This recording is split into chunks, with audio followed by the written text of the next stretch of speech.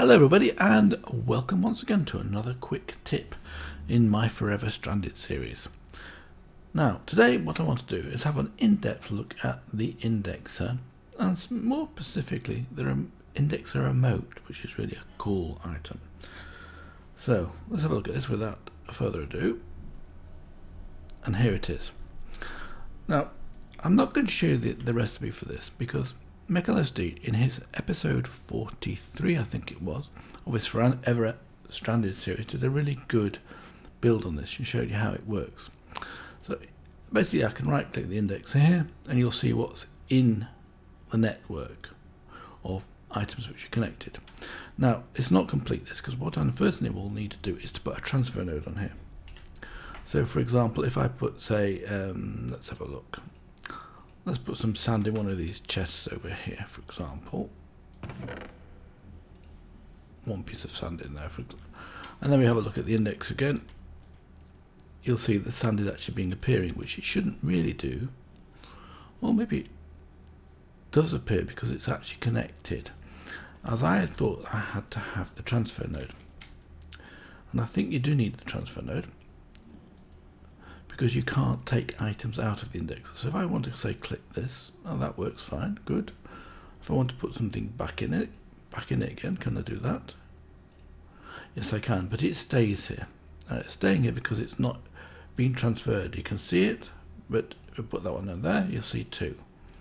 So now what you can do is to put a transfer node on top of this like this. Shift right click it should do, and then it appears on here. Now look at this, it's disappeared,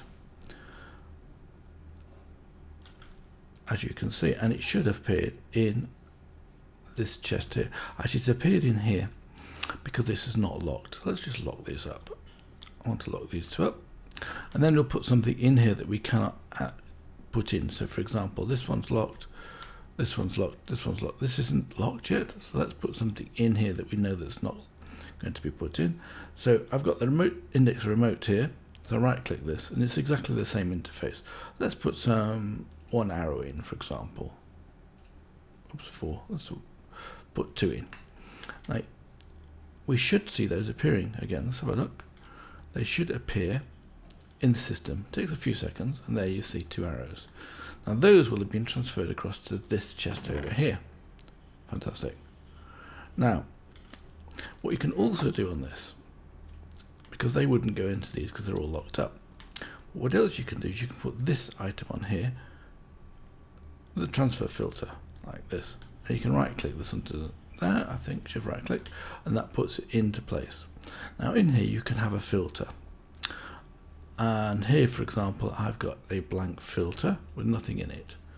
So now when I put something into the system, let's do it again. Actually, well, I'd probably best stand here, hadn't I? And then do it like this, and then put another couple of arrows into the system. They will disappear, and this time they won't go into that chest, they'll go into the next chest along.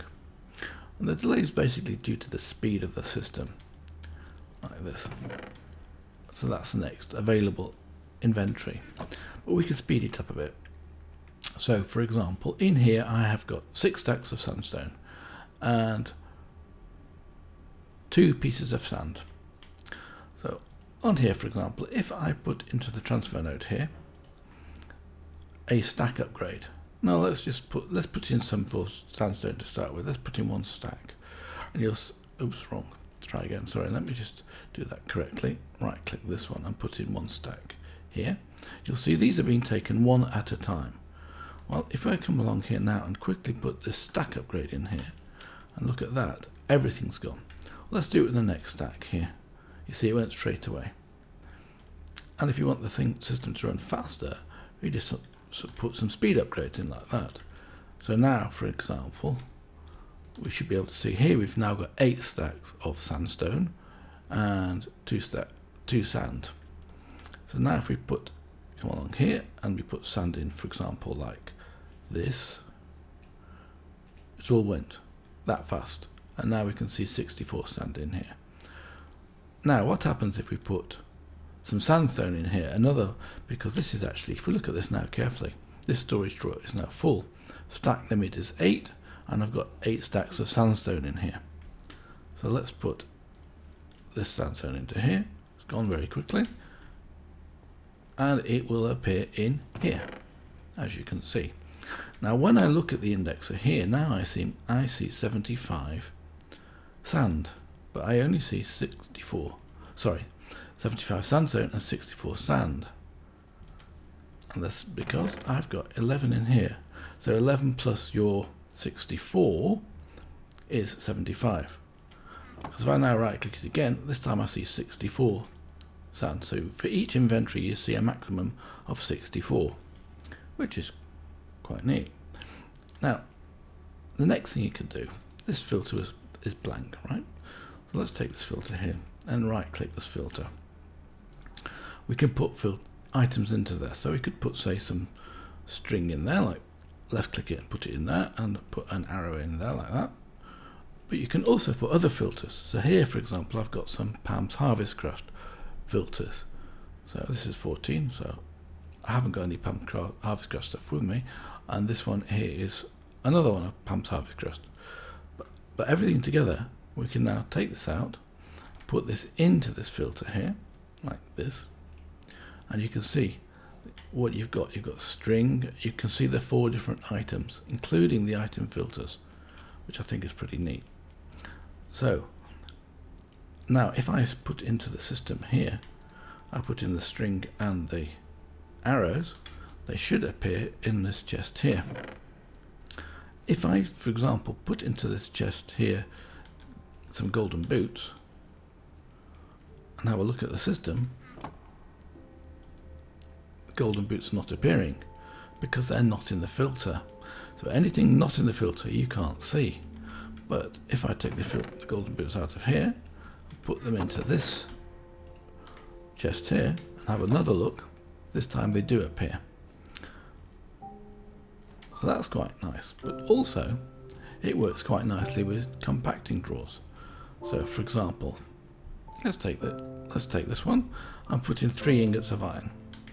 Okay, now we can see 3 ingots of iron in the system here. Oops, I think they've gone into the wrong place. They've gone into here. Now if I put those into the compacting drawer like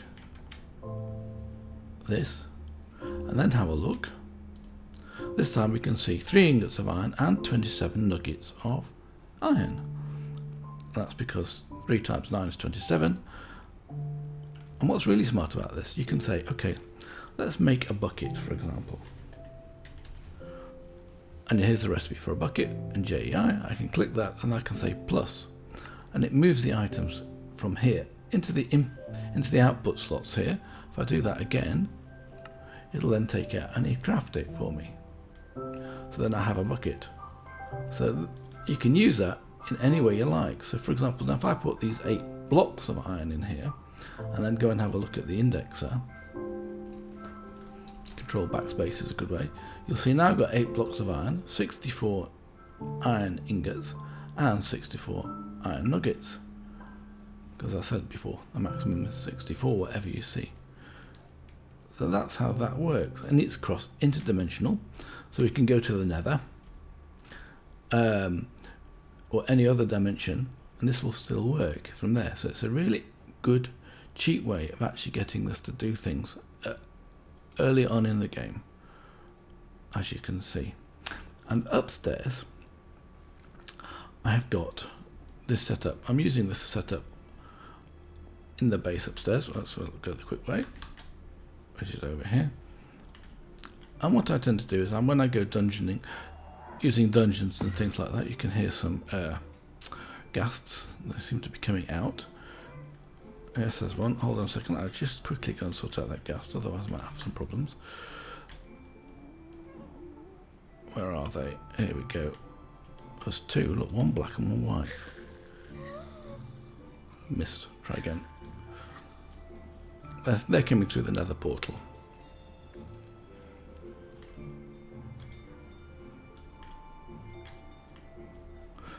So, if I go downstairs and have a look, this is actually how I use the system. See, I've got the ME system connected to the drawer controller here. So everything that I can see in the ME system, I can see in these drawers. That's fairly well known. And this is the indexer here, and that's connected again to the storage drawer.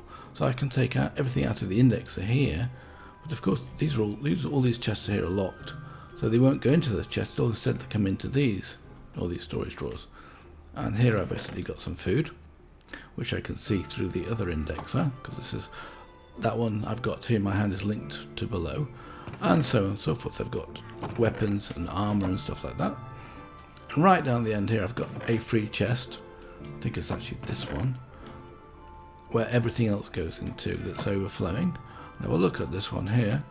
I've got no filter in there.